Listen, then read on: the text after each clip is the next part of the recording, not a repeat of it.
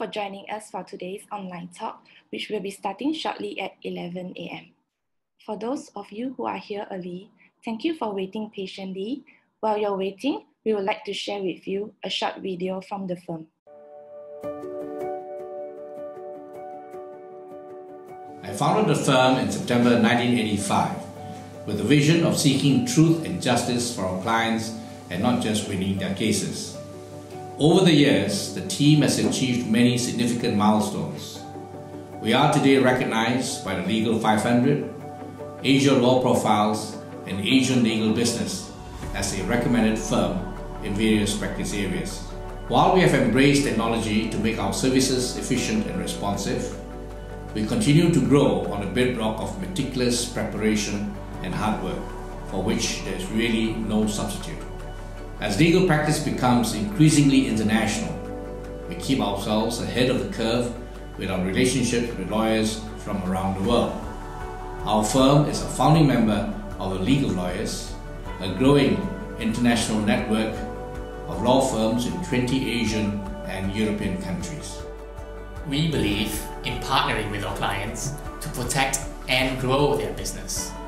We achieve this by holding firm to our values of integrity and justice, while giving our best to deliver effective and efficient solutions. Instead of just legal services, we focus on developing great working relationships based on understanding and respect.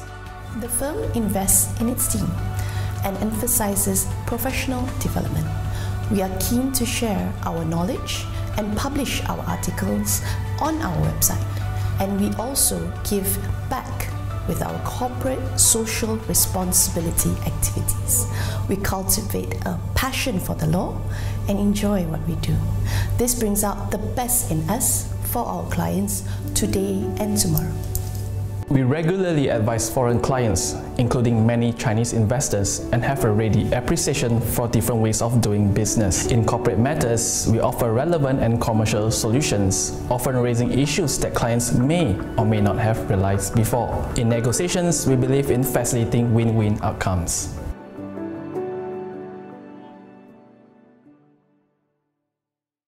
Welcome everybody. Thank you for joining us for today's online talk entitled Debt Recovery After the MCO. My name is Carmen. I'm an associate with Moderator & Associates, and I will be your moderator for today's session. Before we start today's sessions, allow me to introduce the firm and what we do. Moderator & Associates is a mid-sized law firm that was founded in 1985 by Datuk Ma Wing Kwai. Our able team today comprises of 22 lawyers and a support team of 19. Datuk Ma is a consultant with the firm following his retirement from the Court of Appeal bench in 2015. The firm continues its tradition today of working primarily with small, medium enterprises, family businesses, and individuals. We are a full-service law firm with a corporate department, a dispute resolution department, including litigation, adjudication, and arbitration, a dedicated employment industrial relations team, and a department focused on servicing the needs of individuals and families. Our practice groups indicate some of our focus areas, which are supported by talents from both our corporate and dispute resolution team. Today is part of our MWKA online talk series. By way of background, we have been organizing monthly lunch talks at our office since 2013, some of which were also broadcasted live. But with the COVID-19 Movement Control Order, or MCO, we have moved online in order to continue with our objective of sharing knowledge, raising awareness, and encouraging networking for clients, potential clients, and also in-house counsel. This is the 15th talk in our MWKA online talk series, which has been attended by some 3,200 attendees. Today, we are expecting 117 people who have registered. Visit our website at www.mawingkwai.com for more information, to read our articles, and to sign up for more upcoming talks. Before I continue, please be reminded that this talk does not constitute a legal advice. In the event if you require specific legal advice to your matter, please contact us for a complimentary legal consultation. Details will be given at the end of this talk. Now let me introduce both of our speakers for today. Our first speaker is one of our firm's partner, Chieh. He graduated from the University of London with a Bachelor of Laws and has also obtained a Master of Law in International Economic Law from East China University of Political Science and Law. Gan was called to the Malaysian bar in 2009. Our second speaker is Wong, an associate in our dispute resolution department. She holds a Bachelor of Laws from University of London. Suen was admitted to the High Court of Malaya in 2018. Our speakers hope to complete today's talk by 11:45 a.m. and thereafter proceed with the Q&A session.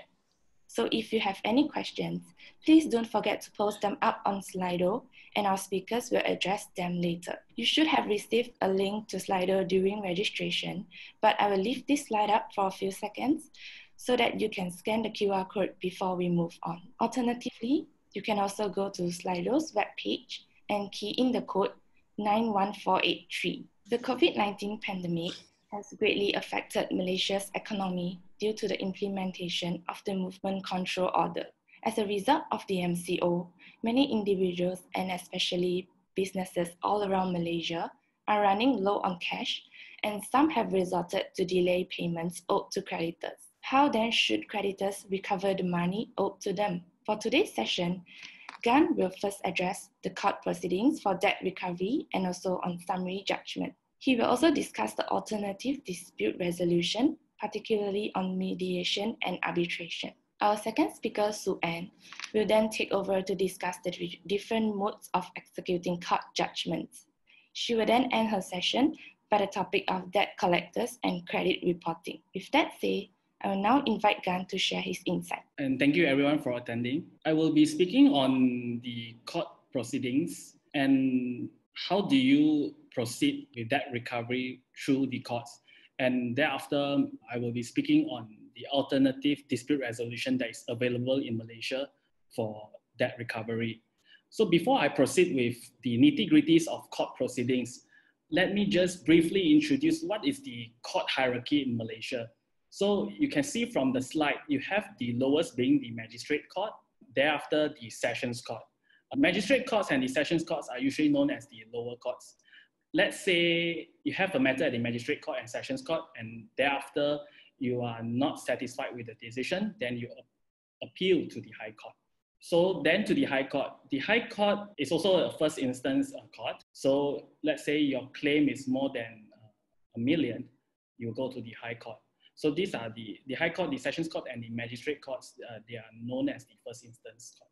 So the Court of Appeal and the Federal Court, they are not the first instance court. So decisions that is appealed from the High Court will go to the Court of Appeal and then to the Federal Court. So this is a very basic understanding of which courts we will be going.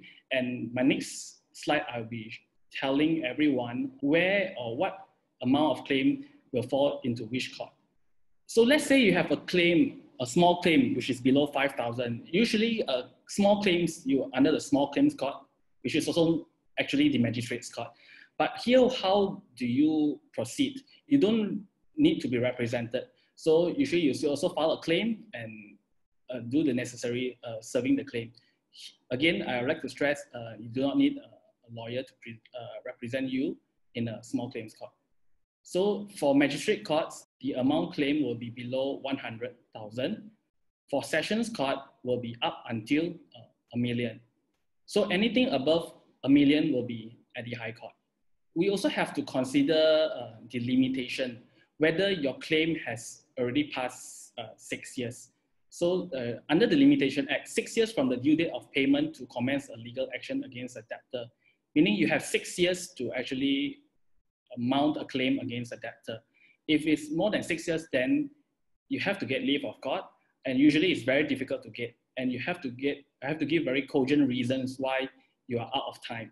And let's say you have already obtained a judgment against a debtor, but the debtor still refused to pay according to the judgment. You can still seek to enforce the judgment within 12 years from the date of judgment. So the enforcement of a judgment, the limitation is 12 years. Next, what's the usual process from the start till the execution or the enforcement of judgment?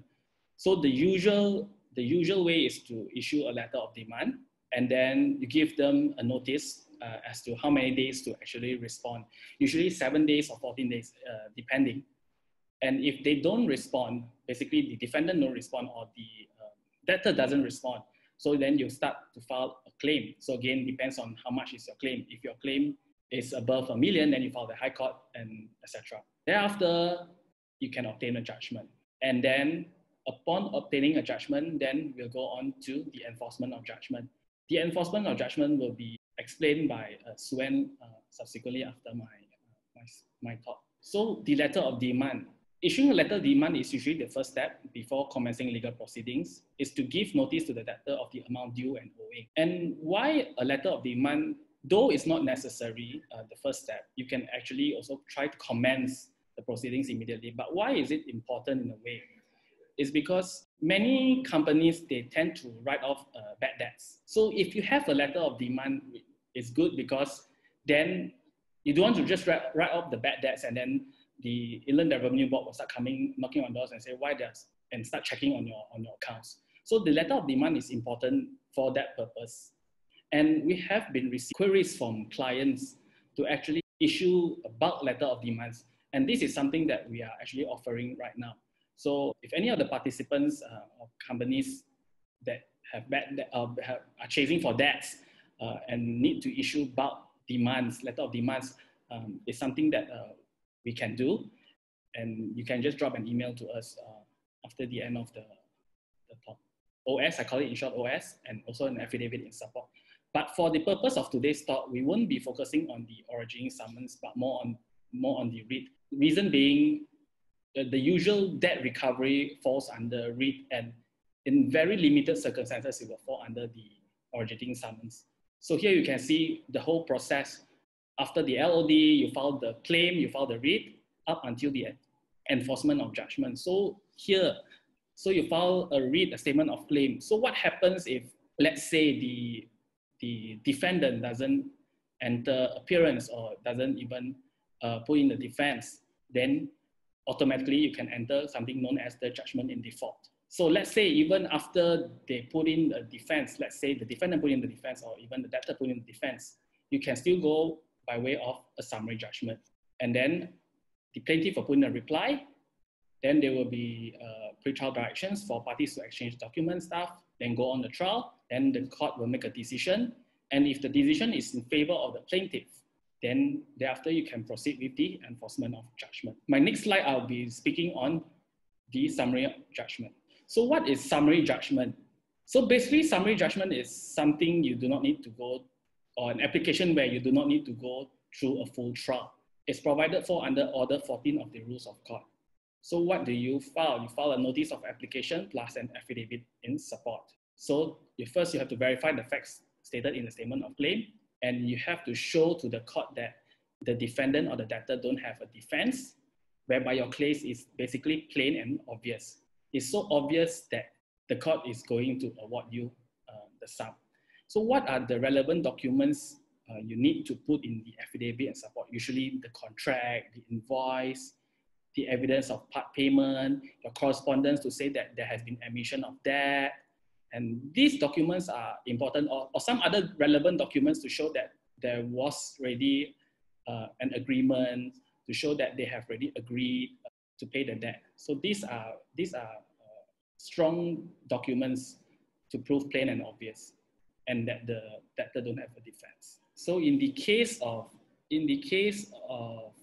Malaysian insurance, Malaysia Sdn Bhd against Asia Hotel, the court held that the underlying philosophy in the Order 14 provision is to prevent a plaintiff clearly entitled to the money from being delayed his judgment, where there is no fairly arguable defense to the claim. The provision should only be applied to cases where there is no reasonable doubt that the plaintiff is entitled to judgment. Order 14 is not intended to shut out defendant, and it should only be exercised in very clear cases. So that is a summary, a very basic summary on court proceedings. Of course, I won't be able to go into the nitty-gritties on what will happen in trial. That will perhaps, for our next talk, something that we can explore during the next talk. And now I will then proceed to the alternative dispute resolution. What are the other alternative dispute resolution mechanisms that's available in Malaysia? There are many, but the main one for the purpose of today's talk will be on mediation and arbitration. So what is ADR? It's a collective term for the methods that parties can use to settle their disputes without resorting to court proceedings. The common forms is mediation and arbitration. Mediation is governed by the Mediation Act of 2012. A mediator will facilitate communications and negotiations between parties to reach an amicable settlement. Any agreement arising from a successful mediation will be under a settlement agreement signed by the parties. In the event of a breach of the settlement agreement, the defaulting party can be sued for breach of the settlement agreement. So this is a situation when there is really a conflict, there's really a dispute as to debts or debtors couldn't pay money. So parties can actually mediate the issue and see whether they can come to a win-win situation. So usually you can actually appoint a mediator. The Bar Council has a mediator center to actually can appoint good mediators there. So let's say if any of the parties breach the settlement agreement, then of course you have to bring an action for breach of contract, basically breach of the settlement agreement. So what are the advantages of mediation? It's confidential, it's inexpensive, there's nothing to lose from trying, and avoids a win or lose outcome, which I said a win-win situation, ensure continued working relationship, and allows parties to explore creative solutions. So instead of going to court, mediation may seem feasible or seem good for parties if they try to, they still want the working relationship there. And at times it works because there may be just some very small issues which just need some tweaking, and hence the mediator able to catch that very point to help parties to actually proceed or move forward. What are the disadvantages of mediation then?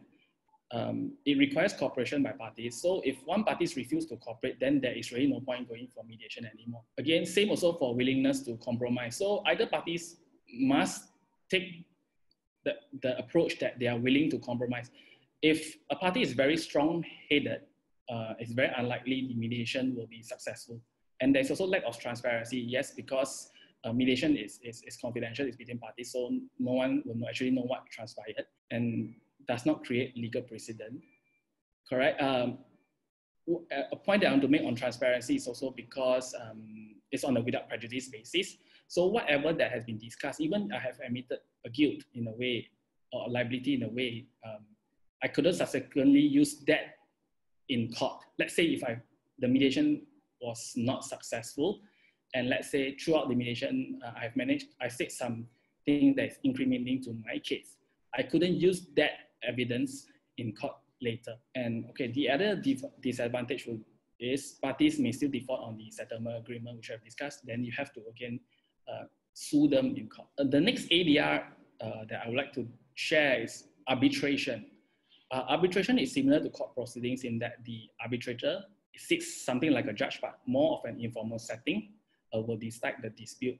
The difference is that parties can decide on the appointment of the arbitrator, means the parties can choose which arbitrator they want, and the rules and procedures to be applied in the arbitration means that there are rules and procedures to be applied. You won't follow the rules of court, but they have their own rules for arbitration to be applied. It's governed by the Arbitration Act of 2005. So there is no appeal against an award made in Malaysia under the Arbitration Act 2005. The only challenge that can be made is an application to the High Court to set aside the award. So basically, let's say parties go into arbitration and arbitration award has been issued. You do not actually appeal against that decision, but you apply to court to set aside the award. But bear note here, setting aside the award is something quite difficult. You have to show something like breach of natural justice or there was fraud involved. The courts are usually more inclined to uphold the award, the arbitration award. So what are the advantages of arbitration? It's again confidential. Parties can appoint their own arbitrators. Arbitrators sometimes can be even better than the judges because they have specific qualifications and experience for technical disputes. And usually arbitrators can, or the reference to arbitration can be found in construction contracts because of the technical disputes involved. But that being said, any dispute can actually go to arbitration. That is something to be explored by So parties can agree on the procedures, flexible and more informal procedures. Decisions are final no appeal with few exceptions, which I've just discussed earlier. So what are the disadvantages of arbitration? So you have limits on the jurisdiction of the arbitrator. So there are terms of reference or what the arbitrator has to find or what kind of findings in the arbitration. So like in court, for example, the court can give unless order, meaning let's say if I already give some directions or the judge gives directions for the parties to comply or to do something, but they refuse to do it, then the court may enter judgment or strike out the case, but not in an arbitration because parties may pay the arbitrator to actually hear the case. So let's say some things are not complied with, the arbitrator may still grant extension of time for parties to actually comply. And arbitration is definitely more expensive than court proceedings because they may be calculated by hours. You have more experienced arbitrators sitting there. Hence, the fees for arbitration are definitely more expensive. It can be slower than court proceedings because of the lengthy nature of arbitration, because you may have, for example, I gave an example just now on construction. Construction, you have voluminous documents, and hence it could be slower than court proceedings. Another disadvantage is upon getting an arbitration award, you need to return to court to actually enforce the award. You cannot just use the award and just say, yes, I already gotten an award and now I'm serving on you, please comply. It doesn't work that way. You still have to register award to make it as good as the award or judgment from the High Court before enforcing it. I come to an end of my talk. I'll pass the floor to my colleague, Suen. Thank you, Carmen, for the introduction, and thank you, Gan, for explaining the procedures. So without further ado, let's start. What do you do now with your judgment? Here, I've listed out a few of the more popular methods to execute a judgment. This list is not exhaustive. The decision on which to apply will depend on a few circumstances. It could be cost, it could be time, it could be dependent on what kind of remedy you're seeking. But you're allowed to use a combination of it so long as it doesn't result in you getting more than what is due to you and you're not double claiming. So if you have a court judgment, you can readily apply that court judgment depending on the limitation period and other circumstances. But if you have an arbitration award, like my colleague Gan mentioned just now, you will have to apply to the High Court to have that award recognized before you can execute it. Next is for mediation, like what Gan mentioned earlier as well. If you would like to execute it, you need to sue first for a breach of that agreement. Okay. Before I move on to introduce what is bankruptcy. So just a general note, if you're executing the judgment, you are referred to as the judgment creditor. But if you're opposing it, you're the judgment debtor. But the only way that you can be made a bankrupt is via a court order. And there are two ways to do this. One is via a creditor's petition, and the other is via a debtor's petition. A creditor's petition is applied by the creditor against the debtor. This debtor must have owed the the petitioner creditor 50,000 and above. A debtor's petition is one that you can do it voluntarily. There's no minimum amount to this, but you might have to pay the DGI a certain sum for administration fees. But Section 3, Sub 3 of the Insolvency Act 1967 actually defines a debtor. It says that a debtor is any person who has committed an act of bankruptcy when he was residing in Malaysia, has a place of residency in Malaysia, carrying out a business in Malaysia, or is a member of a firm or partnership carrying out a business in Malaysia. So basically, this is really general terms, but the important point to focus is any person who has committed an act of bankruptcy. What do we mean by an act of bankruptcy? So Section 3, Sub 1 of the Insolvency Act lists out circumstances in which, lists out situations where a person would have been deemed to have committed an act of bankruptcy. It's a pretty long list, and the common ones would include if that person has already filed a declaration in court to declare his inability to pay his debts, if he has given a notice to any of his creditors that he is suspending payments. And the most important one can be found in Section 3, Sub 1I, which is that if a creditor has obtained a final judgment or final order against the debtor for any amount, a bankruptcy notice has been issued, but the debtor still cannot comply with the terms, which is to pay within 7 days. There are a few points to note, which is that must be a final judgment or a final order. What do we mean by that? Basically, it means that judgment, it's final. Earlier, Gan mentioned about summary judgment. Judgment obtained via summary judgment are also considered as a final judgment. So what happened was, in this case, the judge held that since the judgment debtor did not appeal, nor was there a stay of execution of that particular judgment, hence the judgment creditor is entitled to rely on that judgment as a final judgment. Okay, but what happens if it was obtained ex parte, meaning only one party was present in court when the judgment was made? Well, in this High Court case of Lee Chang-kwang, the judge said that it was still a valid final judgment. But generally, there are a few points to look out whether the judgment is final or not, and one of it is that there is no appeal pending. In this High Court case of Michael Koh, so the judge held that since the debtor has exercised his rights to file an appeal by challenging that judgment, it means that that judgment is not final. Hence, you cannot rely on that judgment to bankrupt a person. Next, important notes to make. If you would like to apply for bankruptcy proceedings, take note that leave of court may be required if more than 6 years has lapsed from the date of judgment. This was held in the federal court case of Dr. Samshu. And next point is that social guarantors can no longer be declared a bankrupt. So due to the recent amendments, the government has made it known that you can no longer make social guarantors a bankrupt. But who are social guarantors? So under the Act, social guarantors are those who are not profiting from the loan, and they are acting as guarantees for loans such as educational loan, hire purchase, and housing loan. So those are what we call as social guarantors. The last point to note is that this bankruptcy notice must be personally served.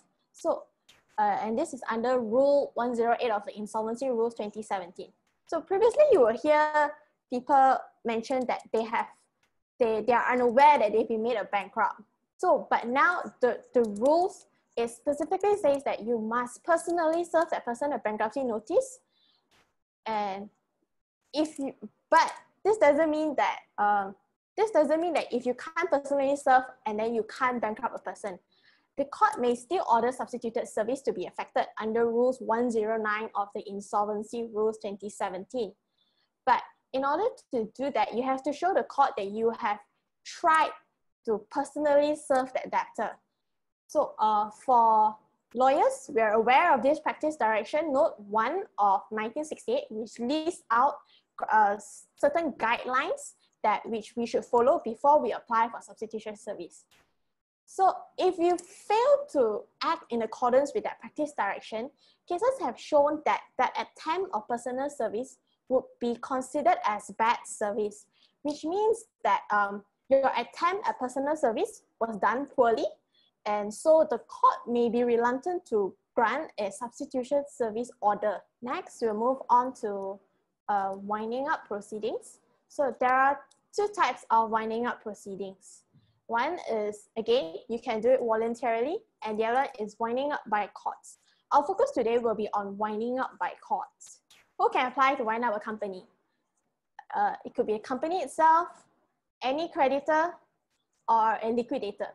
So Section 464 of the Companies Act actually lists out those who can apply to wind up a company. But what are the grounds for winding up? That is also listed in the Companies Act. So Section 465, Sub 1 of the Companies Act states the circumstances in which a company may be wound up by the court.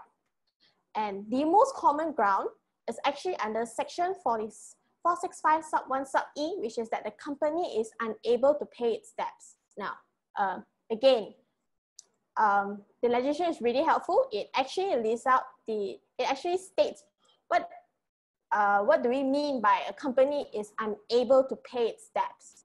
So under Section 466, a company is unable to pay its debt if the company is indebted in a sum exceeding the amount as may be prescribed by the minister, and a notice of demand has been served, but requiring the company to pay the sum due, and you gave the company 21 days, but the company still failed to either pay or to reply.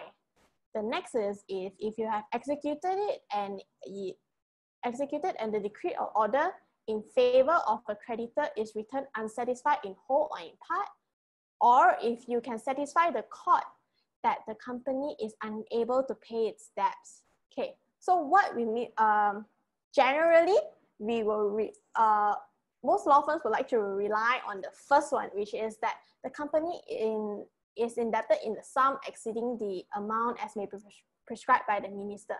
So there is a gazette which says that the minimum amount to wind up a company is 10,000.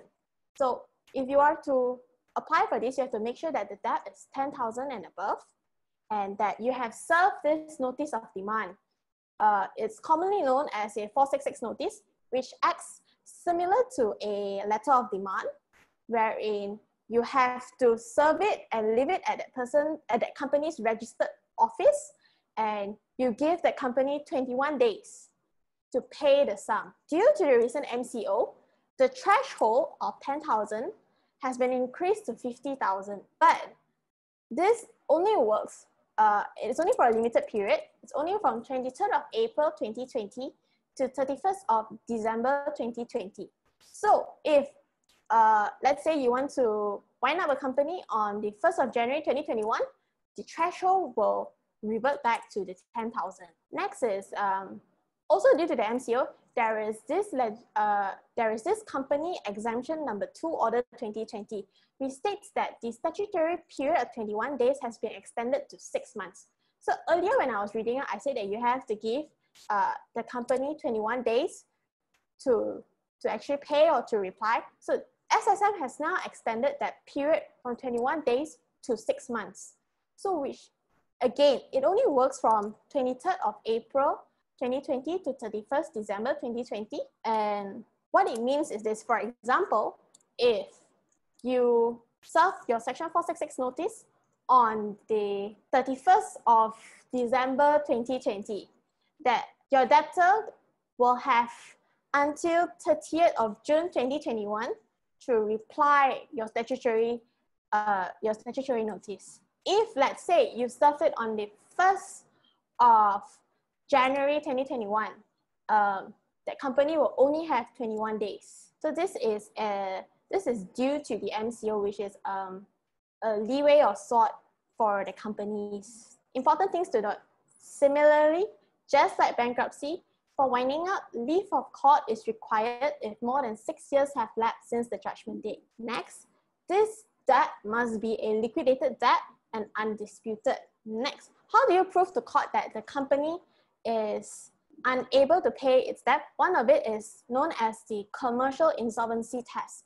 In this Court of Appeal case of Gulf Business Construction, so what happened was that the court said that if the test is whether the company is unable to meet its current debt as its fall due, so the company would be categorized as unable to pay its debts, even if there's substantial assets which has not been realized, or if after liquidation, you'll be able to pay out the debt. It doesn't matter, as long as when it falls due, the company cannot pay, that will mean that the company is insolvent and is unable to pay its debts. Of course, that's just one of the criteria that the court will consider in a winding up petition. Next, we'll move on to garnishing proceedings. Garnishing is governed by Order 49 of the Rules of Court 2012. So this is an application to the court to attach monies owned from the judgment debtor's bank account to satisfy the sum due to the judgment creditor. However, you should note that there are some funds which cannot be garnished. One of it is funds under your EPF account and salaries that is to be paid to a person in the future, which means that if let's say you can't garnish a person's salary in December if you're trying to apply for it now, you can only garnish those monies currently in that person's bank account. Garnishing is a two-stage process. In the first stage, the judgment creditor may obtain an order to attach or freeze the judgment debtor's bank account.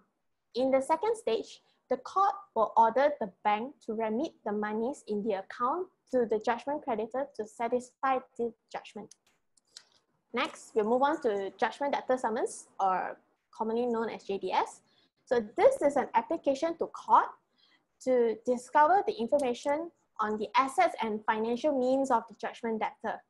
So what it means is that the judgment debtor will be called to court, and the judge will examine that judgment debtor, whether the individual itself, or if it's a company, then the director, asking them to disclose their bank accounts, their assets, and their source of income. So from that examination, the court will order the judgment debtor to either pay the judgment sum in one lump sum or in installment. So for JDS, if let's say after the court's order and the judgment debtor still fails to comply, the judgment debtor can be called to court again and will have to explain to court why the judgment debtor failed to satisfy the judgment and why that person should not be in prison for the failure to follow the judgment. Next, we move on to writ of seizure and sale. This is governed by Order 47 of the Rules of Court 2012. This is an application to court to seize properties owned by the judgment debtor and then sell those properties to repay the judgment creditor's debt. So when we mean sell, what it means is that it's via an auction. Under Order 45, Rule 12 of the Rules of Court, this can be used for movable and immovable properties. What if you don't want to go court? Well, there is this process known as credit arrangement, wherein via a contract, the creditor and debtor will come to an agreement on the terms of repayment of that particular debt itself. So this is a binding contract, but if let's say that person still refuses to comply, then you will have to go to court and sue for a breach of that contract. Next, I will move on to explain on debt collectors and credit reporting. When I say debt collectors, I don't mean those loan sharks. Debt collecting is actually legal in Malaysia, but only if it's undertaken by licensed debt collecting agencies. So this is commonly used by banks. Banks will sell off their debts to this debt collecting agency. So Bank Negara Malaysia has actually come up with a guideline on what it means by fair debt collection practices. So according to the guidelines, this debt collector must not resort to intimidation, violence, abusive language, or humiliate the borrowers. They should also give the borrowers a written notice, and the debt collecting agency, they should have an authorization card. So in the event that you do not wish to hassle yourself, this is an option for you. Next is credit reporting. So these are companies who maintain your credit report. They are known as the credit reporting agencies. In Malaysia, we have 3. They are governed by the Credit Reporting Agencies Act 2010, and they are registered to the Registrar Office of Credit Reporting Agencies. For today's talk, I will briefly introduce you on CTOS data system, which issues the My CTOS score report. So CTOS core function is to collect and process credit information of individuals and business borrowings and repayment, and to provide this information to credit grantors. So you and I, if let's say you want to know more information on our debtors, we can actually just apply to CTOS to get the relevant information. So in this CTOS report, it will contain legal notice, financial information, and some details on your business. So remember earlier we were talking about legal proceedings. So if let's say a legal action has been taken against the debtor, it will show on your CTOS credit report as well. I will show you a few examples. So here is a CTOS report for an individual. You will see that it has your basic details, your name, your ID, your address, but also note, at the second table, the credit info at a glance, it also shows whether you have any bankruptcy proceedings currently pending, whether you have any legal suits currently pending as well. Similarly, for companies, this is a sample report. It will show your company's name, your company's registration number, what type of business you do, and more importantly, if you can look at the bottom there, the table, credit info, it also shows whether there's any winding up proceeding against the company or whether there is any legal action. In this case, this particular company, they had 5 suits against them. So if you can see, there's the number 5 there. And so if there is a pending lawsuit, it will also show on CTOS what's the case name, who sued that particular debtor, which court, and what's the amount. So certain law firms like ours, we can help you notify CTOS after you have commenced a legal proceeding, and then after you commence a legal proceeding against the debtor. So, and then CTOS will record that particular legal proceedings, and your debtor can only remove it after they have satisfied certain conditions. So that's all for me today. Thank you for listening. I will now hand the floor back to Carmen. Let's thank you, Gan and Suen, for sharing with us. We will now take questions that some of you have posted on Slido. So remember, you can ask us questions on Slido either by scanning this QR code or going to Slido's webpage and key in the code 91483. So for the first question we have here is, would that be possible to recover the debts from company's directors? Maybe Suen, you can take this question. Hi, Carmen, thanks.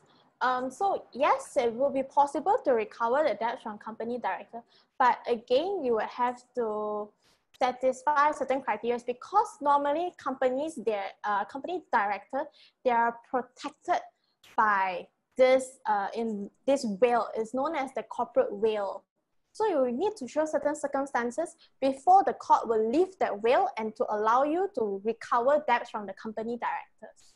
Yes, I'd like to add to Suen's explanation.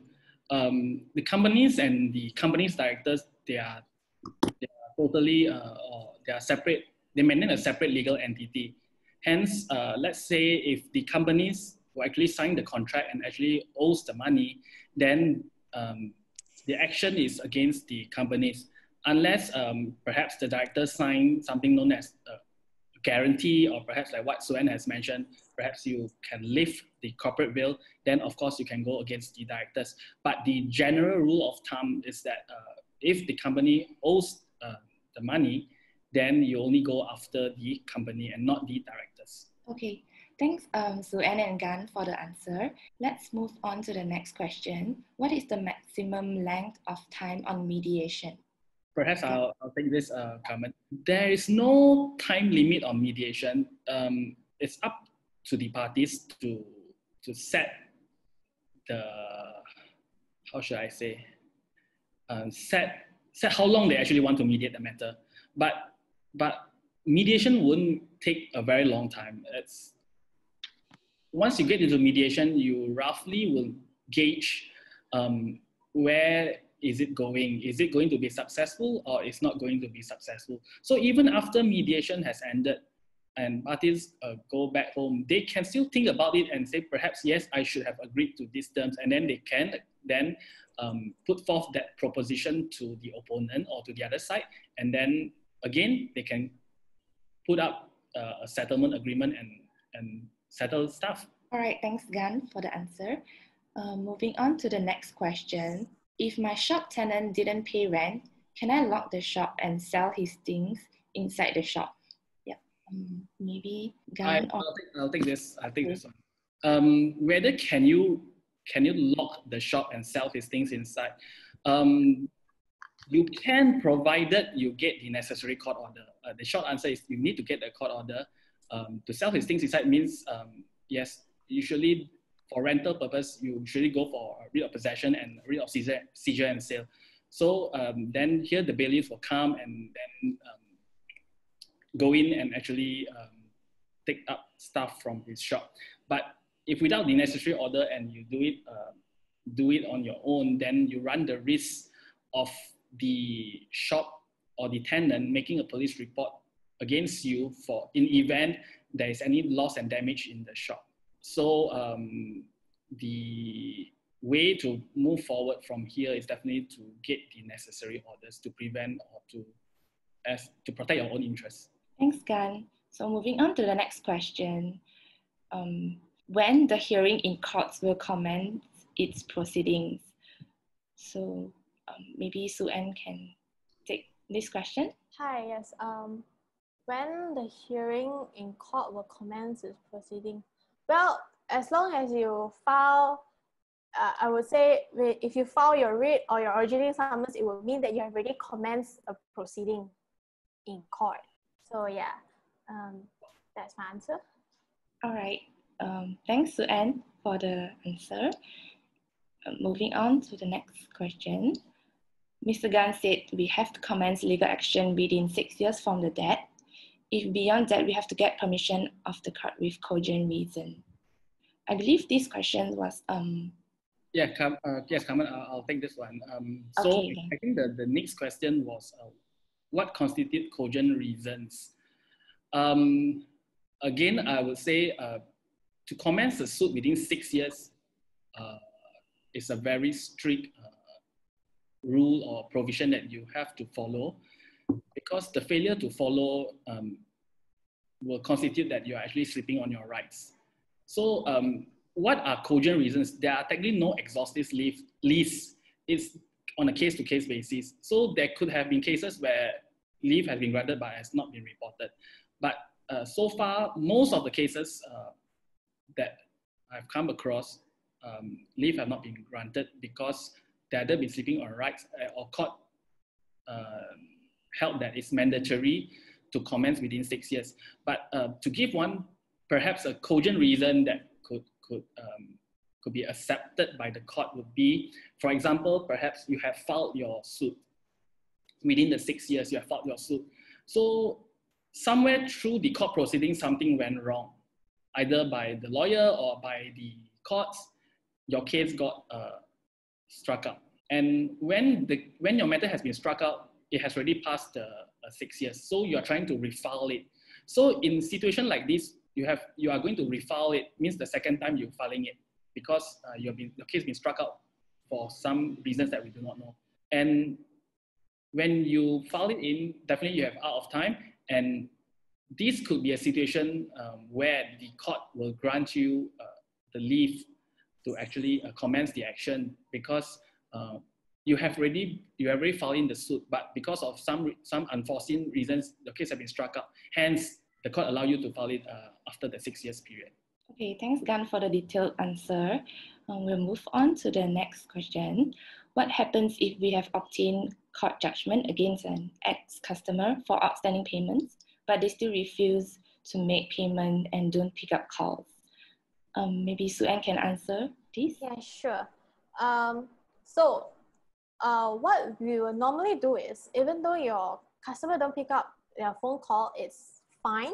If it's a company, you can do an SSM search and you can get their address. If it's an individual, you can do an IC search and then you will obtain their last known address. So if you want to apply for those modes of execution, all you really need is that person's address. It doesn't matter if that person picks up the phone call or not. So you just need to initiate the suit, you just need the address. Okay, thank you, Sue-Ann. I think that answers the question. And moving on to the next question. When the magistrate courts have given its judgment, would the higher courts have given the same decision? Perhaps Gan or Sue-Ann can... Yeah, I'll take this one. This question. When the magistrate courts have given its judgments, yes and no. Yes being, if the matter went up Okay, I presume that this matter originated at the magistrate court, and let's say the unsuccessful party appeals. So whether the high court or the will give the same decision, yes. If the high court finds that the magistrate has decided on the matter based on sound law and facts, then yes. The High Court can also make the other way finding to say that no, the magistrate court has erred in law and fact, and hence set aside the magistrate court's decision. So yes, it could go either way on appeal. And if let's say it's whether if I file it in the magistrate court and I file it in the High Court, will that the same decision? Not necessary.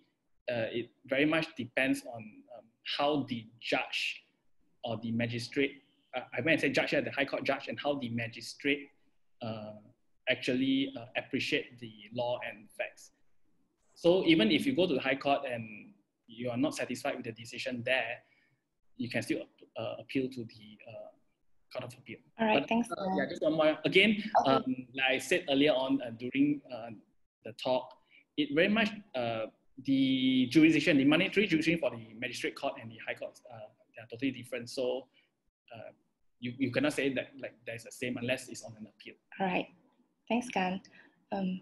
Let's move on to the next question. What is the difference between bankruptcy and winding up proceedings? I'll take that. Yeah. So simply to speak in simple terms, bankruptcy is against an individual and winding up is against a company. So that is the most important distinction between both of them. Bankruptcy is against an individual and winding up is against a company. Right, thank you. The alternative to claim against the company's directors, I believe they are asking what other alternative you have to claim against the company's directors. I think it's relevant to question earlier. So perhaps I just what's the alternative claim? I like what Suen has mentioned. It's either you proceed lift the veil to go against the directors, or else if the general rule applies where if it's a company, then you have to go against the companies instead of the directors. Or unless the directors have given very specific undertakings that they are going to be liable for the debt, then yes, you can go. But or else if not, then against the companies. Okay, thank you, Gan. Next question. If my matter in court, in which I'm the defendant, has been withdrawn, but CITOS told me that I cannot delete the litigation matter in its record, what can I do? I can answer this. I got this information from someone in, that means I spoke to someone in CITOS and they said that the only way that you can delete the litigation matter is that company that law firm who filed the record on CITOS itself has to inform CITOS that their matter has been withdrawn. That's one of the possible methods for CITOS to delete your litigation matter. Another way is I believe that you would have to pay a certain sum before it's removed. So it might be better if you check with the law firm who lodged that CITOS report in the first place, or you can perhaps call CITOS for more information. All right, thanks, Sue-Ann. Moving on to the next question. What are the ways and means can one apply to be discharged from bankruptcy or insolvency? Yeah, Carmen, I'll take this one. What are the ways? If the general rule would be if you have paid at least all, or you paid all, it's very likely you can apply to discharge. Or if you have paid 50%, you can also try to apply. The best would be if your creditors doesn't actually challenge your application, then it will be great. That will be very helpful. And what the means or what's the way to apply? Proceed by way of summons in chambers, and again with affidavit into the bankruptcy suit. And the court then will fix a date to hear parties. All right, thank you, Gan. As we are now running short on time, maybe we can take 2 to 3 questions and before we end this Q&A session. So let's see the next question. Let's say after winding up petition has been served on the company settled the sum demanded. Can the creditor insist on the legal costs? Maybe Sue-Ann, you can answer this question. Hi, yes. So can the creditor insist on legal costs? Well, it's really general terms where what happened is in our letter of demands, we'll generally say that if you don't pay a certain sum by this time, we will commence legal proceeding against you and the cost will be borne by you. So on whether the creditor can insist or not, the creditor will have to then commence proceedings based on that legal cost, based on what has been stated, and you have to show the court that you are entitled to that legal cost. Also, just now on the earlier question on CTOS, on when can it be removed. So on CTOS website, I think it states that the CTOS records, your litigation file will still be shown for 24 months after the date of settlement. So perhaps that's why it's not removed yet. I see. All right, thank you, Sue-Ann. Okay, maybe we'll take this as our last question. On CTOS, just want to confirm that consent of the entity being searched on is required. How is this obtained in practice? Maybe I think I can take this one. All right, thanks, Gan. If necessary, Sue-Ann can add on. Okay. Whether the consent is required, no, you don't need the consent. If you have the individual's or even the company's number or even the individual's IC number, you can do a CTOS search and you'll get the information like what Sue-Ann has actually showed in the slide. The information will be there. If let's say there's no court cases or anything against that individual or even that company, then it will be all empty. But if let's say there has been somebody has commenced a suit against that individual or company, then something will appear on the CTOS search. So do you need... hi, Gan. Sorry, just to interject. Under the...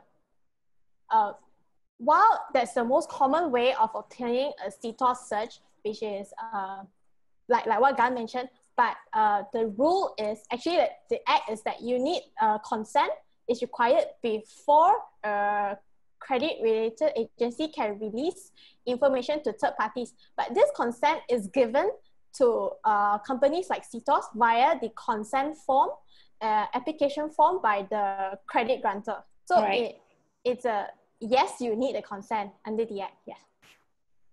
All right, thanks. You do not need. Sorry?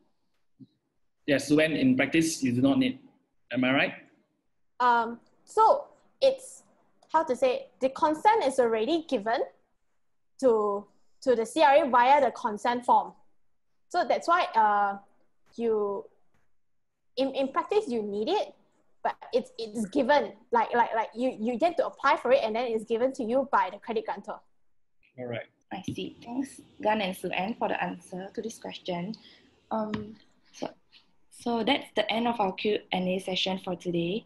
Thank you everyone for the questions, and also thank you very much, Gan and Sue-Ann, for answering the question. All right, thank you everyone. Thanks. So before we conclude, I have a few announcements to make. First, please join us again in our upcoming talks. On Friday, our senior associates, Ms. Diana Chia and Mr. John Chan, will give a talk on unfair and constructive dismissal claims due to pay cuts, VSS, and retrenchment. Secondly, please fill in our feedback form and tell us what you thought of our talk. The link to the form will be posted in the chat. We appreciate your comments so that we can continue to improve our MWKA online talk series for you in the future. Thirdly, please do follow or like our social media accounts. We have Facebook accounts, Twitter accounts, and also Instagram. Fourthly, if you would like to speak with our lawyers, we offer a complimentary 30-minute consultation over the telephone or over video conference. Please fill in the form on our website. The link is also posted in the chat. I'll leave this slide up for a few seconds. So to our guests, thank you for joining us. We hope you have found today's session informative and useful. So thank you everyone, and we hope to see you at our next talk. Please stay safe and have a great day.